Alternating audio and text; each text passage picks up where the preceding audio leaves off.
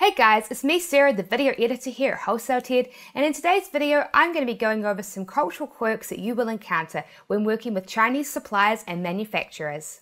When most people from the Western world start working with Chinese suppliers, they don't think about how the cultural differences between the two regions will affect business. And so a lot of Westerners go into negotiations with Chinese suppliers and manufacturers, not realizing that our cultural differences often put us at odds. And unfortunately, these cultural clashes can result in delays, communication mishaps, low quality orders, and not being able to negotiate the lowest possible price that you could have.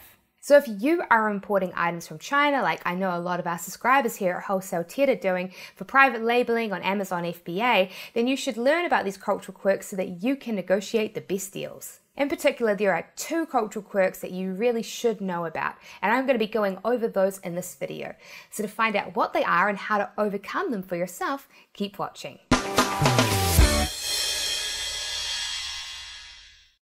Cultural quirk, Mianzi, i.e. face. In China, there is a concept, and please excuse my New Zealand pronunciation of this word, and it is Mianzi, and it roughly translates in English to reputation or face, and it is the concept of having face. You've probably heard the phrase before of losing face. Well, this actually comes from the concept in China of Mianzi. It's a very complex part of their culture, and it can make or break business deals. You could be having a great relationship with a Chinese supplier, and then you clash with them over this issue, not realizing that you are, and then suddenly your relationship can fall apart. This can be extremely confusing to Westerners doing business with China. If you have Mianzi, then it means that you have face. It kind of means that you have a good reputation with those around you, and you have their respect and honor. The reason why it is so important in China is because unlike the West, in China, their social culture is built upon a strong hierarchical system.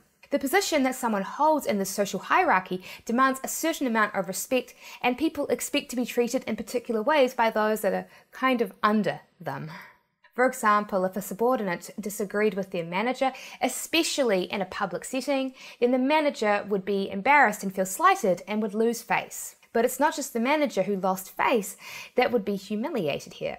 The employee that caused the manager to lose face would likely face some form of social ostracization. Why? Because they caused someone else to lose face. And in Chinese culture, that is looked upon so negatively that the employee would be regarded as a potentially dangerous individual. If you cause someone else to lose face, then your disregard for social norms quite likely means that you will result in other people losing face as well. So people avoid you. If you want to ensure then that you have an open line of communication between you and your supplier, you should ensure that you do not do things that would cause this. And here are some tips for doing that. 1. Avoid saying no. In my video, Importing from China, I made mention of the fact that in China, they do not like to say no. This is because saying no to someone would be deemed potentially quite offensive, and it would cause both parties to lose Mianzi. It can be very confusing because in the Western world, we really appreciate having direct communication when we're dealing with business. Yes, I can manufacture 1,000 units a month. No, I cannot manufacture 1,000 units a month. While in China, instead of coming to you and saying, no, we cannot manufacture 1,000 units a month, they would potentially say something along the lines of, maybe. Well, when doing business in China, you need to be prepared to read between the lines. If they do not give you a direct yes and they give you something like a maybe, that almost certainly means no. Number 2, do not get angry. One of the pluses of working with Chinese suppliers is that they are ridiculously cheap for relatively good quality. One of the downsides of working with Chinese suppliers, though, is that there can sometimes be some frustrating delays. If you encounter a situation that you are unhappy with, avoid getting angry. Instead, try to stay as positive as you can. In the Western world, getting angry when somebody messes you around can often result in expedited service, because over here, the customer is always right. In China, it's not quite the case. In China, if you get angry, then you risk people avoiding you. But here's the thing when it comes to Mianzi, it goes both ways. While you can cause someone to lose face, you can also cause someone to gain face. To do this, reaffirm your respect and honor for the individual and the company that you are working with. And here are some tips to help you do this. Number 1, compliment regularly. If you get the opportunity to compliment the individual that you are communicating with or the company that you are working with, you should take the time to do so. And another way that you can help encourage communication between you and your supplier and your contact at the factory is to compliment their English. In China, a lot of people feel a bit insecure about their English skills, and so they're afraid to talk to Westerners. If you compliment them on their English skills, then they'll be very happy and far more likely to respond to you. Number 2, exaggerate a little. In China, great means good, good means okay, and okay means not okay. So if your supplier asks for your opinion on a test product that they sent you and you thought it was good, do not say that it was good. Instead, say that it was great. So keep that in mind. In China, causing someone to lose face creates distrust, but helping them to gain it creates trust. And in China, trust is extremely important when doing business, which leads me to the second cultural quirk. Cultural quirk number 2, Guanxi, i.e. relationships. So the word, and again, I'm very sorry for my New Zealand pronunciation of this, Guanxi roughly translates in English to relationships. To understand this concept and how it differs from us, let's first look to the West. Here in the West, we will usually pick our business partners based upon the expected ROI. So if you wanted to find a supplier to manufacture your products for you, what you would likely do is go to all of the different suppliers and get quotes and proposals and then select the best one from there that you think will make you the most money. In the West, it's extremely normal to have a very strong business relationship with someone or a company, but to not have a personal relationship with them. In China, it's very different. Oftentimes, a major factor, if not the biggest factor why you would choose to work with someone, is based upon your previous relationship with them. And this holds especially true for higher level business. So in China, you don't just have business meetings. You spend time outside of the business meeting getting to know each other. And this is a necessary part of the process. So after a business meeting, you might go out for lunch. Now, you don't talk shop during this time. Instead, you get to know them personally. Something that can take Westerners by surprise is that oftentimes spouses are expected to come to these meetings as well. Since you're getting to know the person individually, it is expected that you will get to know their family as well. Unfortunately, the IRS does not view bringing a spouse as necessary for business, so you cannot deduct their travel expenses.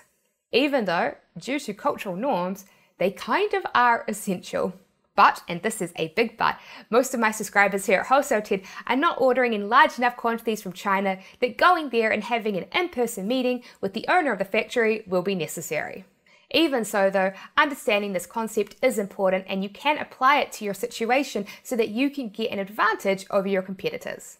In China, priority is given to contacts that you have built Guanxi with. So if you go to the effort to build it or at least try to build it with your contact at the factory, then you will have a much better time negotiating deals. And here are some tips to help you do that. Number 1, if you get a chance, try to talk to your contact at the factory about something other than business. Number 2, try to open conversations with them with small talk. In the West, we do this all the time, though we don't think about the fact that we are. We will oftentimes start conversation with the phrase, "Hi, how are you?"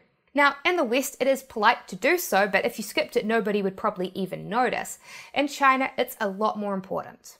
And don't be taken aback if they start the conversation with some sort of question like, "Hi, have you eaten today?" These sorts of questions are quite common icebreakers. This is the equivalent to our "Hi, how are you?" You are not expected to come and give some big answer about what you've eaten that day. Instead, you should just answer with yes. And 3, avoid negative language so that you do not cause them to lose face. And finally, something else to keep in mind is that while it's important to try to respect the cultural differences when you can, you're obviously not going to be perfect at it. And that is okay. The Chinese factories do understand that we have different cultures. So if you cause someone to lose Mianzi, it's not good, but it's not as big of a deal as if somebody who was rooted in the culture did so. But if you go to the effort to respect these cultural differences, then it will be very much appreciated and very much help your communication with your supplier or manufacturer. And when you build Guanxi with your supplier, it will help you get the best deals. Thanks for watching this video. If you liked it, I'd appreciate it if you gave it a thumbs up and subscribe to us here at Wholesale Ted for more great videos about making money online. And if you would like to start your own online business but you don't know how, then you should be sure to download our free ebook, How to Make $10,000 a Month Online with Dropshipping. You'll find a link on how to download this incredible life-changing ebook in the video description below.